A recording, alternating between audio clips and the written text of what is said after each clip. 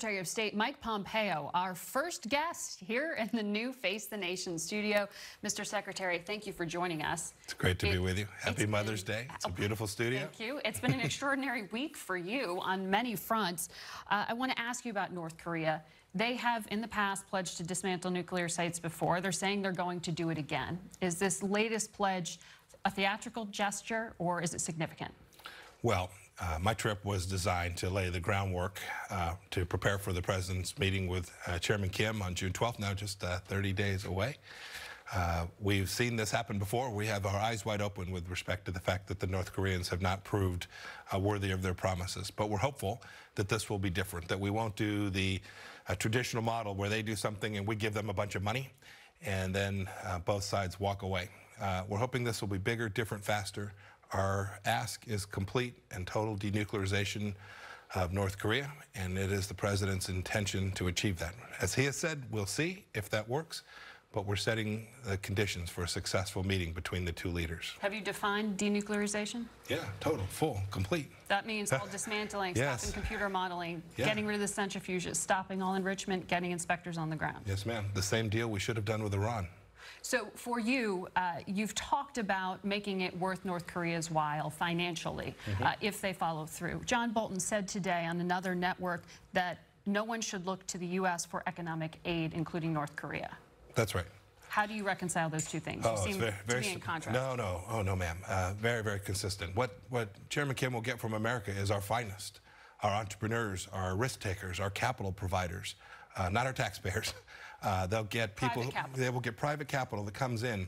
North Korea is desperately in need of energy support, electricity for their people. They're in great need of agricultural equipment and technology, the finest from the Midwest that I come from.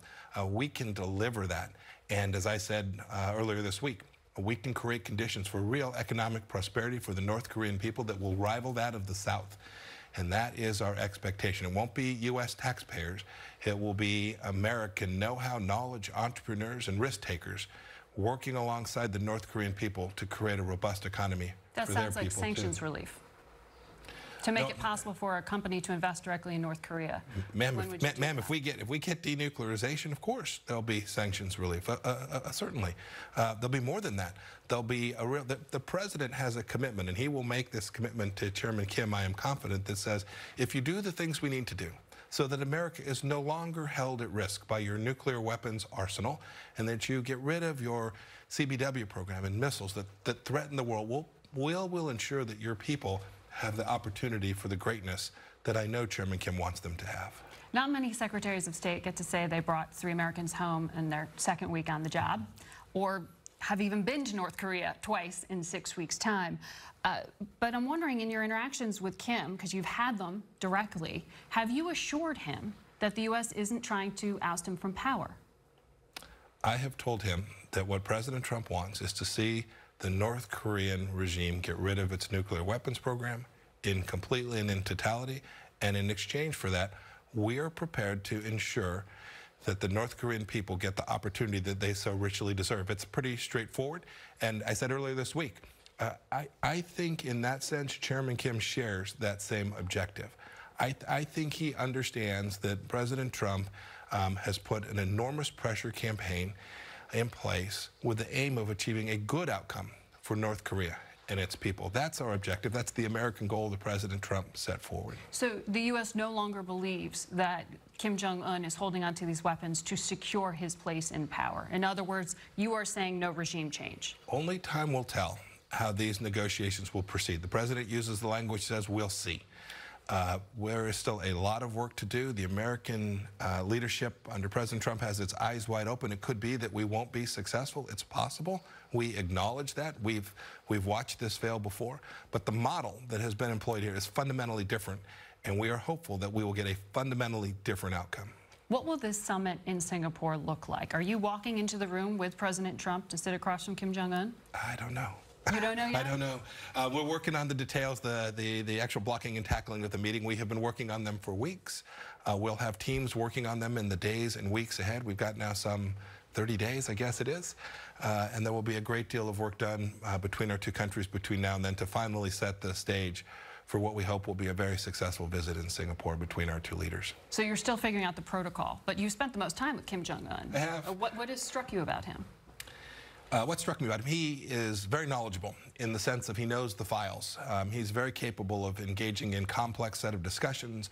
When I ask him a question about something that's a little off, he answers it. There's no note cards. It is Chairman Kim, in this case, interacting with me directly, having a robust discussion about what the outlines of a successful negotiation between our two countries might ultimately be. You brought those 3 Americans home from North Korea. There are still at least 4 Americans being held in Iran. Their families are concerned that tearing up this diplomacy, exiting the nuclear deal, puts their loved ones at risk. What can you tell them? 2 things. First, everyone should know that this administration is intent on bringing home every American who is held anywhere in the world. We've got Pastor Brunson in Turkey that we desperately need to get back. We have others held in Iran and in Syria. We're working diligently to get each of them back. With respect to whether the actions of this past week with respect to the JCPOA increased anyone's risk, I think that's ludicrous. The Iranian bad behavior increased. It only increased during the time of the JCPOA. Are you willing to carry out a prisoner swap with Iran still? I can't answer that question. We didn't exchange anything for these North Korean detainees. They came back because Chairman Kim thought it was in his best interest to do so, and we're thankful for that. We are hopeful that Mr. Rouhani, who fancies himself a Westerner, would undertake to release the Iranian detainees as well. He talks about the fact that he wants European business there. The least he could do would be to return all of the people that his country, Mr. Rouhani's country, has hold of. Fundamentally, a number of our European allies, as you know, I'm sure you've had some difficult conversations in the past few days, have been frustrated that the U.S.